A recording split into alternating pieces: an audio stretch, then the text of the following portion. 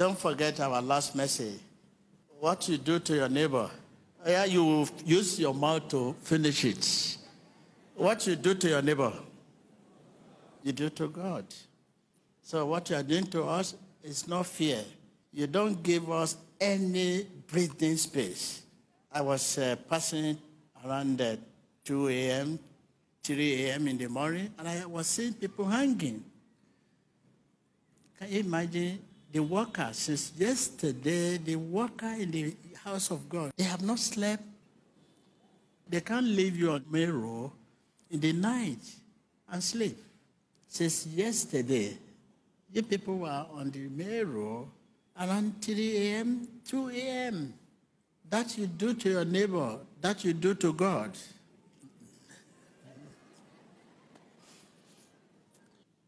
You remember last meeting, it was air conditioned throughout. We put on from beginning to the end. And you know the cost of air condition. Let us reflect on our social life. The cost of running our air condition, generator, and the worker in the church today. We cannot begin bothering the stressed people. I mean, the sick one, the poor one, asking for financial support. Though it is scriptural. But the question remains, whom are we asking for support? The distressed, the sick, the poor. When you are delivered, your thank you is a blessing from God. When you are healed, your thank you is a blessing from God. But when you are distressed, your thank you is distress. Because you are your thank you. Tell your neighbor. I can't hear you. Because you cannot live above your word. I am my thank you. You are your thank you. That is why most gifts today is a curse, not a blessing. You see people will greet you, good morning, daddy. Most of good morning, daddy, good morning, sir, are a curse, not a blessing. Most offering we collect in the churches all over the world are a curse, not a blessing. I mean, I am my thank you. You are your what? Tell your neighbor. You are your what? Because you cannot live above your word. You are your thank you. I am my thank you. This is why most gifts you receive today are a curse, not a blessing. This is why most blessings you receive are a curse, not a blessing. This is why you have to be very careful. After the service, you see whom to collect offering from.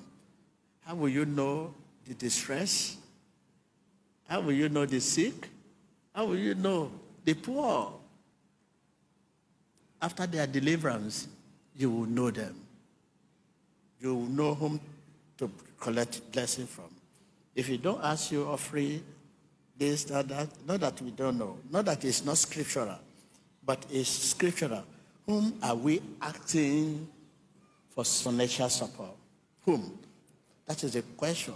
So I want to leave you here. Thank you. Thank you. Rise up.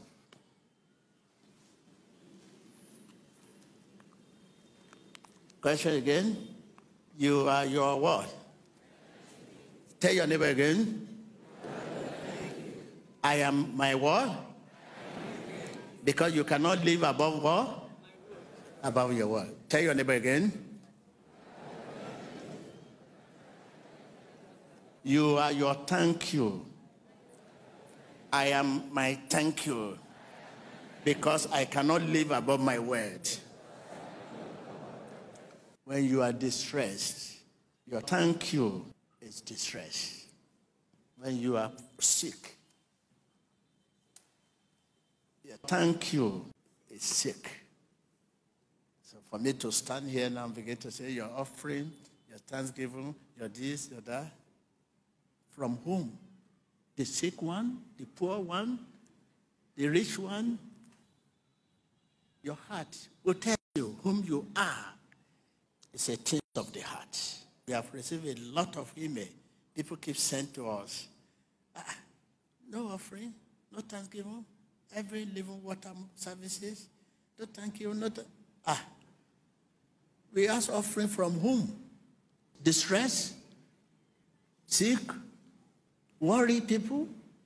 When they are delivered, their thank you is a blessing from God.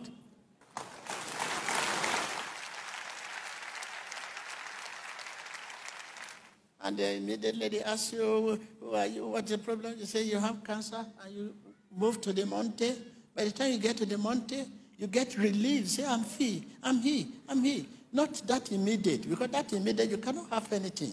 You're just happy, but by the time you get home, you begin to say, oh my God, I need to support the ministry. I need to support the ministry.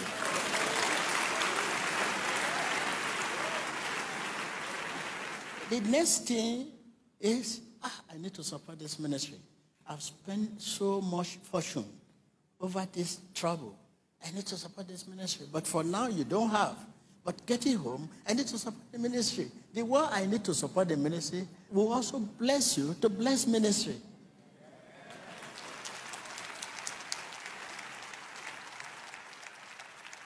Take note again, if you don't ask you offering or thanksgiving or whatever, you're expecting us to ask as normal thing.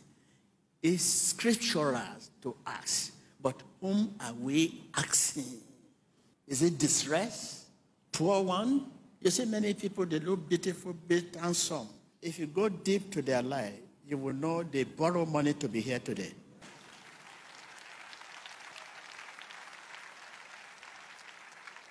And we ask them to share us out of the money they borrow for offering. The money they borrow to be here, they should give part of it to the ministry. The appearance is deceptive. Tell your neighbor. I can hear you. Appearance is deceptive. See people with beautiful gown. You see them.